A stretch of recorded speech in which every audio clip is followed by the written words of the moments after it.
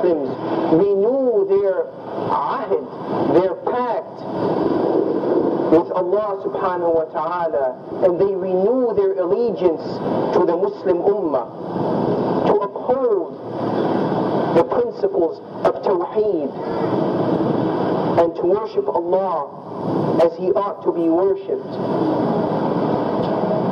It is in this conference, brothers and sisters, that the Muslims go through the various rituals of Hajj. These rituals that are symbolic of what the Muslims ought to do and how the Muslims ought to behave. In Surah Al-Hajj, brothers and sisters, the surah which is entitled Pilgrimage. This surah, which talks about Hajj, teaches us how a Muslim society should be. It begins, the very beginning of the surah says, يا أيها الناس اتقوا ربكم إن زلزلة الساعة شيء عظيم. O people, fear your Lord, for the convulsions of the hour of judgment are of a momentous nature. The surah, first of all, tries to bring man to faith, bring man to Islam. It constructs within him this faith, and then it goes on teaching him what he should do. And the surah details the ceremonies of Hajj, of piety, of Tawheed, of reliance upon Allah, of resisting evil. And in the surah itself, there are ayat speaking of jihad. أذن للذين يقاتلون بأنهم ظلموا وإن الله على نصرهم لقدير. Permission has been given to those against whom war has been waged, or against who have been battled. And Allah subhanahu wa ta'ala is capable of giving them victory. And in the end of this surah, the surah of Hajj, towards the end Allah says, وَجَاهِدُوا فِي اللَّهِ حَقَّ جِهَادًا. وَجَاهِدُوا فِي اللَّهِ حَقَّ جِهَادًا, meaning that strive in the cause of Allah, wage jihad in the cause of Allah, as a jihad due to Allah, or as you ought to wage jihad. Jihad and Hajj are connected, brothers and sisters. Not only in the physical sense that we go there and we make Hajj and we travel from far away, but the principles of Hajj, the teachings of Hajj, the significance of Hajj, the implications of Hajj are ones of jihad, are ones of warfare, are ones of resisting taghut and oppression and transgression. When one renews his pact with Allah, his promise to Allah that he will uphold this deen,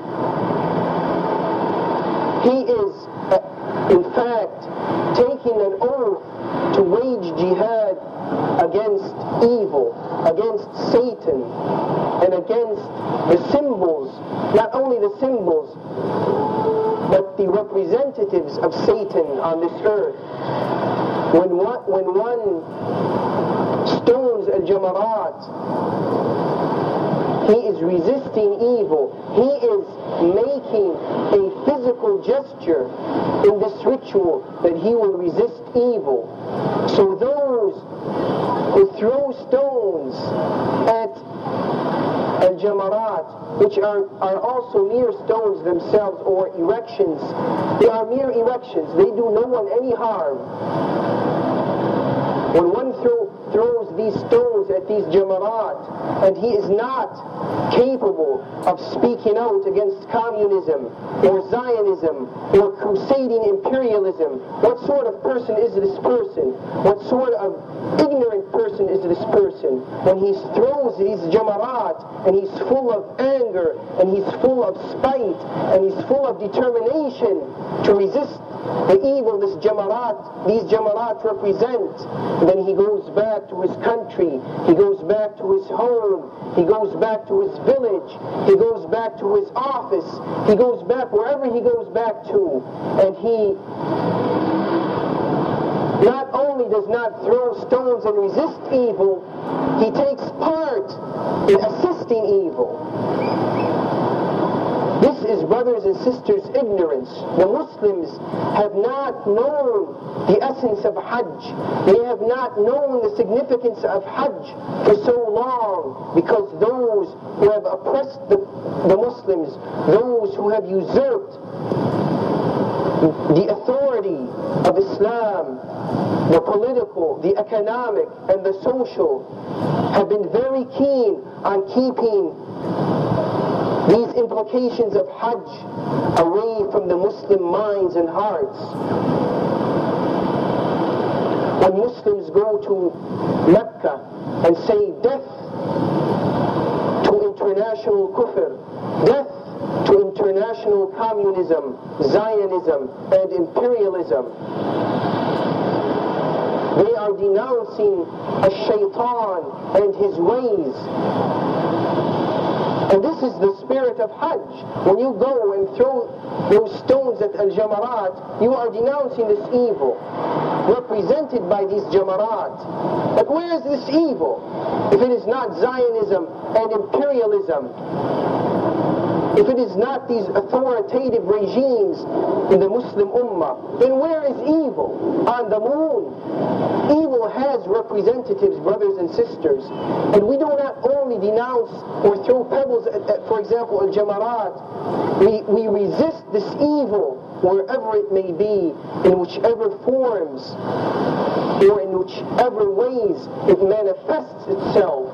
We resist this evil. This is the spirit of Hajj.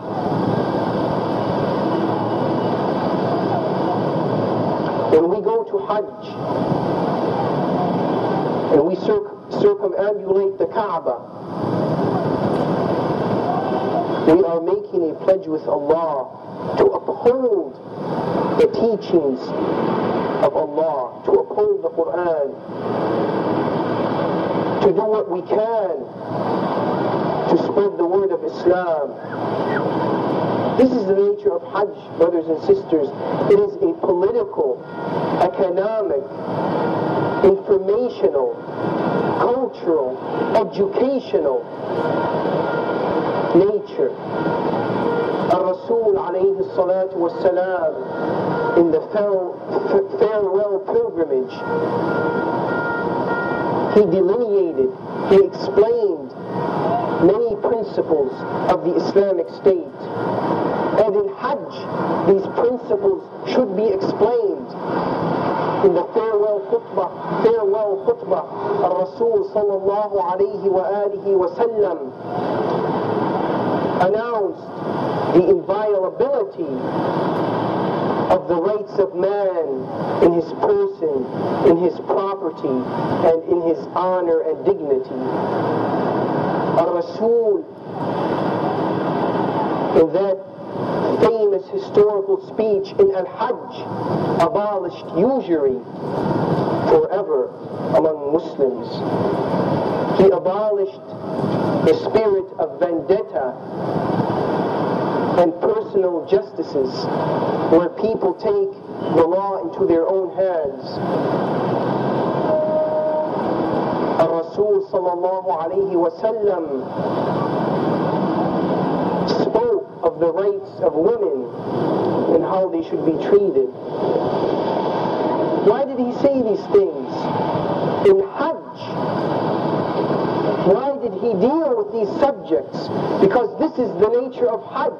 It deals with it covers the entire gamut of the Muslim society, its inspirations, its problems, the solutions to these problems, what the Muslims confront, who the Muslims confront, and who confront the Muslims. All of these things are dealt with in Hajj. This is the nature of Hajj. It is not merely rituals. Hajj is an international institution whereby the entire Muslim Ummah is mobilized. It is mobilized to resist Taghut. It is mobilized to resist oppression. And when Hajj is mentioned, for example, how can one not remember Al-Masjid Al-Aqsa when both are inextricably connected? When Allah subhanahu wa ta'ala says, سبحان الذي أسرى بعبده ليلا من المسجد الحرام إلى المسجد الأقصى الذي باركنا حوله. These are connected. And when we see Al-Masjid Al-Aqsa occupied, how can we not shout slogans against those occupiers who have taken it from the Muslims? How can we not shout slogans against those who are bombing and killing innocent men, women, and children in southern Lebanon, in Afghanistan, in Iran and Iraq, in Saudi Arabia, in Egypt, in Tunisia, all over the Islamic world? How can we not shout slogans against oppressive regimes, against those who wage war, against people who say, our Lord is Allah? This is the nature of Hajj. It is not merely rituals. It is what these rituals stand for that the Muslims must pay close attention to. It is the spirit of Hajj. It is the spirit of Tawheed. And all this entails, brothers and sisters, another lesson one learns in Hajj, and that is of sacrifice, of altruism, of selflessness. When Ibrahim alayhi salatu wasalam confronted the shirk of his days, he had to sacrifice.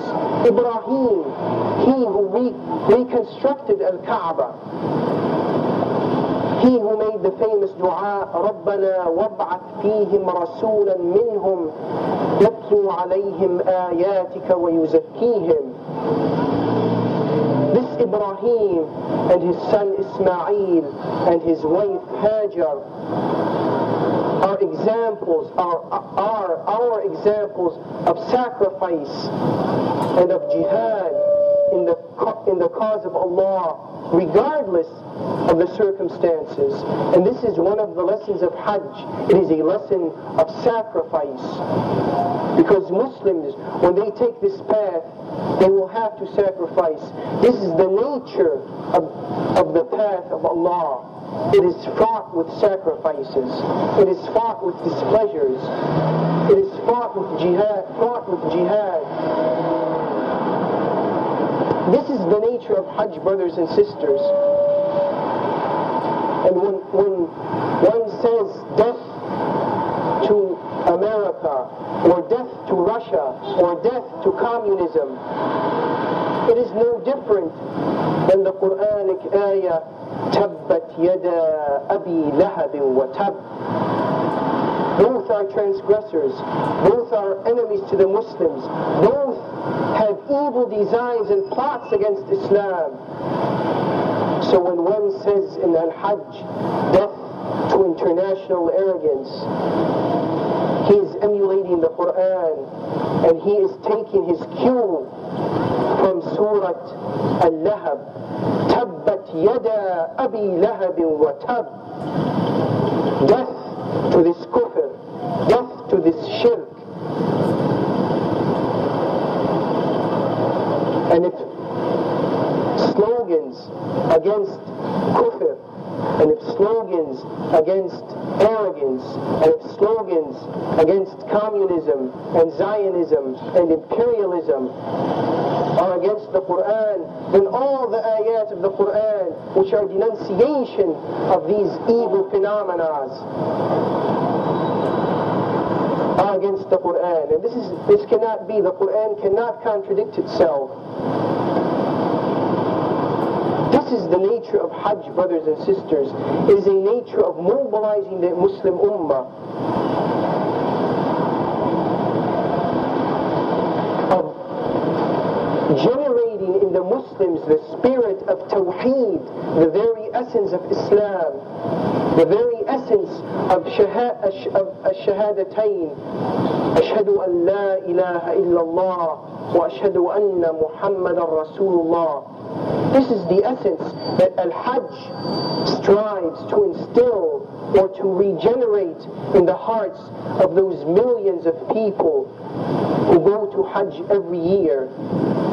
But unfortunately, those who have control over Al-Haramain, those who have control over that part of the Muslim Ummah, have been very diligent upon not disturbing their masters in Tel Aviv and in Washington and in Moscow.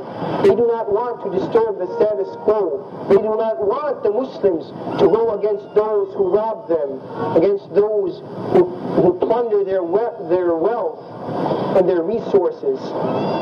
They want the Muslims to remain in their deep artificial slumber, while the enemies of Islam spread in Palestine and bombard and kill and strafe and murder and commit all sorts of genocide in Afghanistan, and while they wage their war through their proxies in occupied Baghdad and Iraq.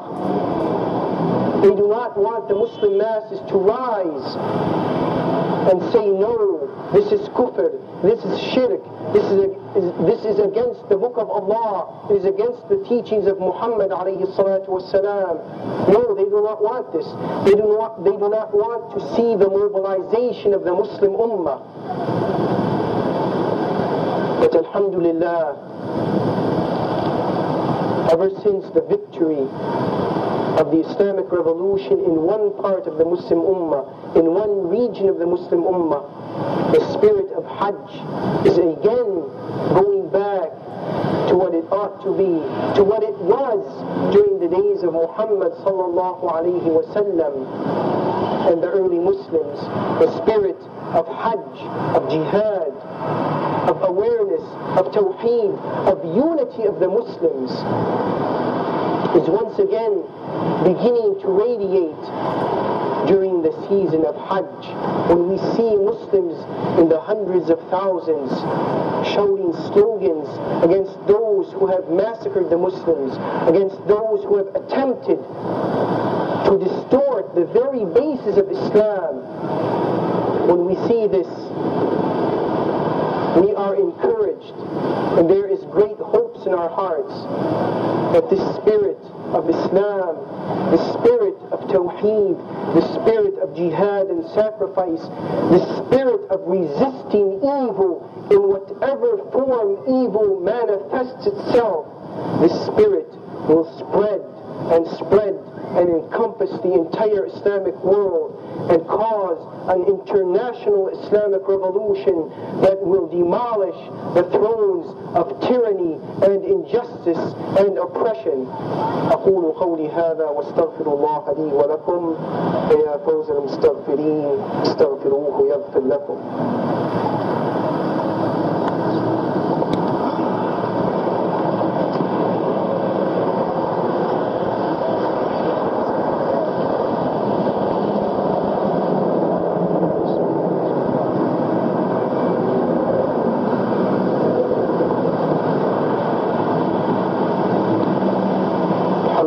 بجميع المحامد على جميع النعم، وصلى الله وسلم على المبعوث رحمة وهدى وخيرا لكافة الأمم محمد بن عبد الله وعلى آله ومن والاه.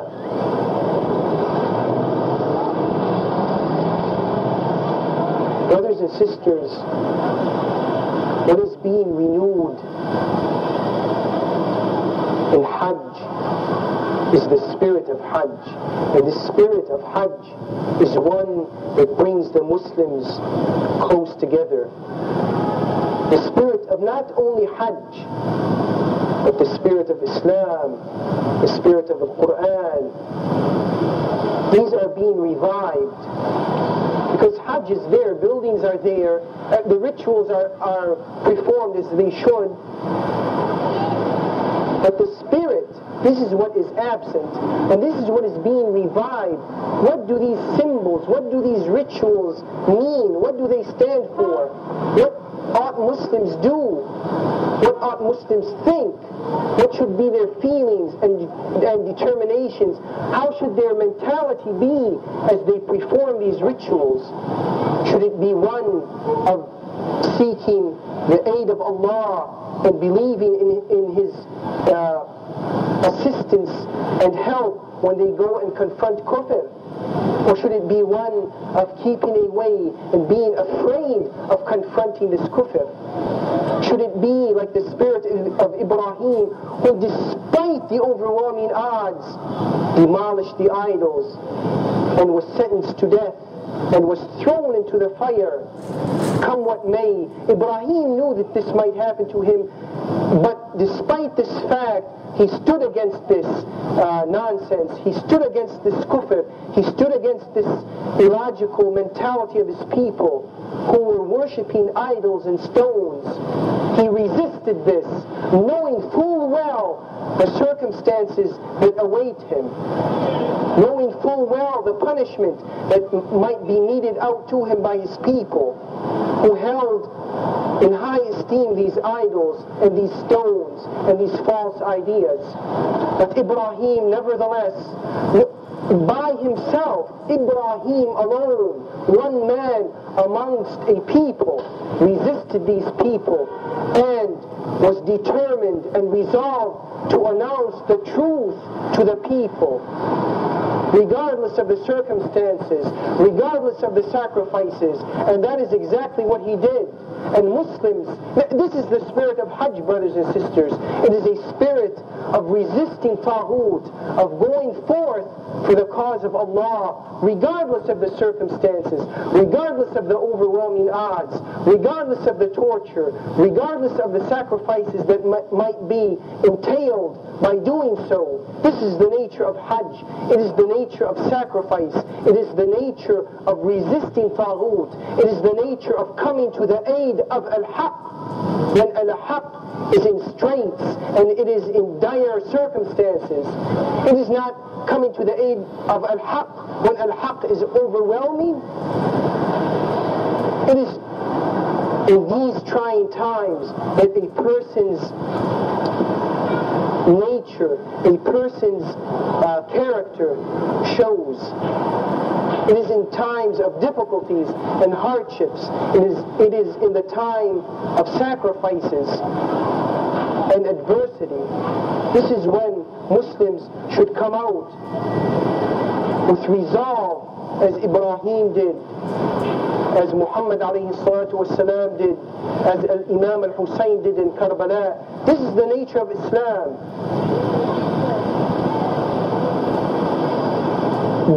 As a matter of fact, when Imam al-Hussein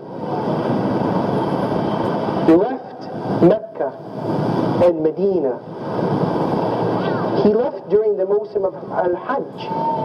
Why? And he went to Karbala because one of the very basics of Islam was being violated. And Hajj, which is a ritual, or contains many rituals, signifies many things. And one of the things it signifies is upholding Islam. And Islam was being, at that very moment, undermined. The authority of Islam was usurped from its lawful people, those who were supposed to be in charge. And he went out despite the odds, and he sacrificed not only himself, but his entire family and household. This is, brothers and sisters, the spirit of Islam, the spirit of Tawheed, the spirit of sacrifice that we have been taught, that we can see in Ibrahim and in the followers of Ibrahim from his days up until this very moment. This is the spirit of not only Al-Hajj, but Al-Hajj is a main event which radiates this. But this spirit exists also in Jumu'ah prayers. It exists in the active masajid that have been revitalized by Islamic awareness. It exists in the Islamic teachings. It exists in the stances of the various Islamic scholars who, regardless of the circumstances they faced, regardless of the torture, regardless of the executions, nevertheless, they spoke the truth and they sacrificed all they had, even their lives, to uphold the deen of Allah. This is the nature, brothers, is part of the nature of Hajj, sacrifice also. And it is the oppressed especially who benefit from this Hajj. It is those who have been tyrannized, those who have been suppressed, those who have been robbed of the fruits of their toil and of their sweat, those who have been killed because they spoke the truth, those who refused to be hypocrites and were jailed and tortured and exiled and banished. These people are the people who stand to benefit from Hajj. People who are living in their villages and are being bombarded by gunships and missiles and various bombs of the latest know-how. These are the people who will benefit, and those who will not benefit are those who have castles and mansions and suck the blood of Muslims. The spirit of Hajj, brothers and sisters, is a spirit of jihad, of sacrifice, of tawheed, of renewing one's pact with Allah subhanahu wa ta'ala. And may Allah subhanahu wa ta'ala increase the awareness of the Muslims. May He subhanahu wa ta'ala grant them ulama that will take them to victory, insha'Allah, through following the teachings of Islam. And may Allah subhanahu wa ta'ala forgive us our sins, forgive us our mistakes, and forgive us our shortcomings. May Allah subhanahu wa ta'ala bless us and grant us insight and understanding, and may He make our footsteps steadfast in the face of calamity and adversity. Allahumma arina al-haqqa haqqan warzuqna ittiba'ah, wa arina al-batila batilan warzuqna ijtinabah, wa la taj'alhu multabisan alayna واجعلنا للمتقين إماما. ربنا آتنا في الدنيا حسنة وفي الآخرة حسنة وقنا عذاب النار. ربنا لا تزغ قلوبنا بعد إذ هديتنا وهب لنا من لدنك رحمة إنك أنت الوهاب. اللهم اهدنا لما اختلف فيه من الحق. اللهم اهدنا لما اختلف فيه من الحق. اللهم اهدنا لما اختلف فيه من الحق. ربنا إننا سمعنا مناديا ينادي للإيمان أن آمنوا بربكم فآمنا. ربنا فاغفر لنا ذنوبنا وكفر عنا سيئاتنا وتوفنا مع الأبرار.